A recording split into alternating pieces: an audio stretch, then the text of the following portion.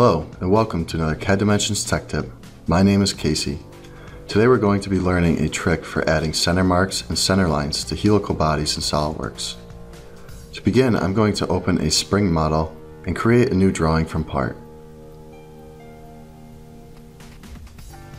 Next, I'm going to throw on the three standard orthogonal views and an isometric view onto the drawing sheet.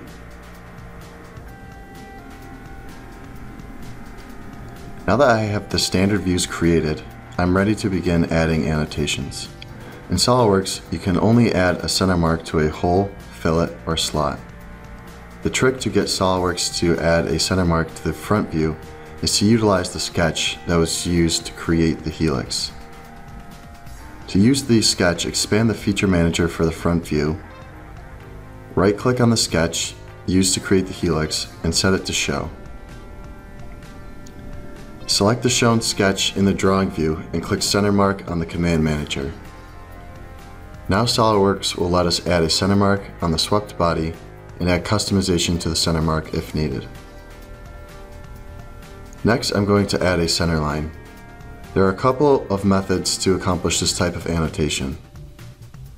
My preferred method is to create an axis that will represent a center line in the drawing. To do this, I'm going to jump back over to the spring part file. On the Features tab, click Reference Geometry and select Axis. There are a couple of different ways to define an axis. I'm going to use two of the primary planes to create my new axis. Now that the axis has been created, I'm going to switch back to the drawing. The nice thing about creating a reference axis at the part level is that it can be used in multiple drawing views. I will expand the top and right views and show the axis in both.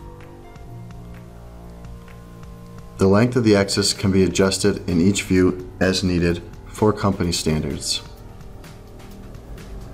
And that's my tip for adding center marks and center lines to spring bodies and SOLIDWORKS drawings. Thanks for watching another CADimensions Tech Tip. Hope to see you next week. Don't forget to check us out on YouTube, Twitter, Facebook, and our blog for more great content by clicking on the links in the description below.